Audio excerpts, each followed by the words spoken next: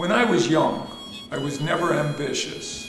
Some of my friends wanted to be firemen, policewomen, lawyers, doctors, or even Indian chiefs. I merely wanted to be a ferry boat attendant. Now this was a major problem because I didn't live near a body of water that had a ferry. But fortunately I went to school and learned that metaphors were what life was all about.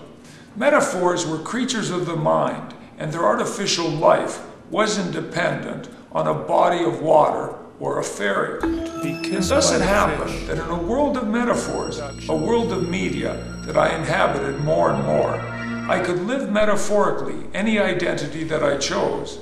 So I stuck to being a ferry boat attendant, and for the last 32 years, it has served me well. I have been fortunate to ferry approximately 32 years times about 180, okay, times 6 equals the mysterious number 5,761 students. From the shores of ignorance of Plato's cave to the shores of pseudo-knowledge found on the streets, at the malls, on TV, and which can be Googled on the internet. Do the math if you don't believe me about my odd number, 5,761. See how you compare. By the way, I've also been lucky to ferry a handful of metaphors to the institutions of wisdom, higher wisdom. But I don't like to talk about them. They were successes. Now the word metaphor comes from the Latin word to transfer. So if you really want to understand the ABCs of what I've been talking about, you're going to have to work at it.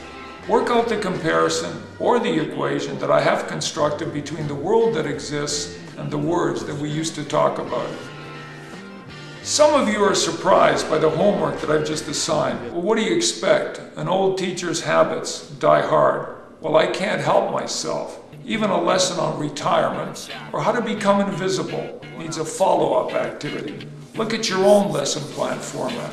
Remember, even as I put you on, metaphorically speaking, I am compelled to teach, to do my job, which is to educare, to lead you out of yourself into the illumination that often occurs inside of a school, especially a Kipling Collegiate.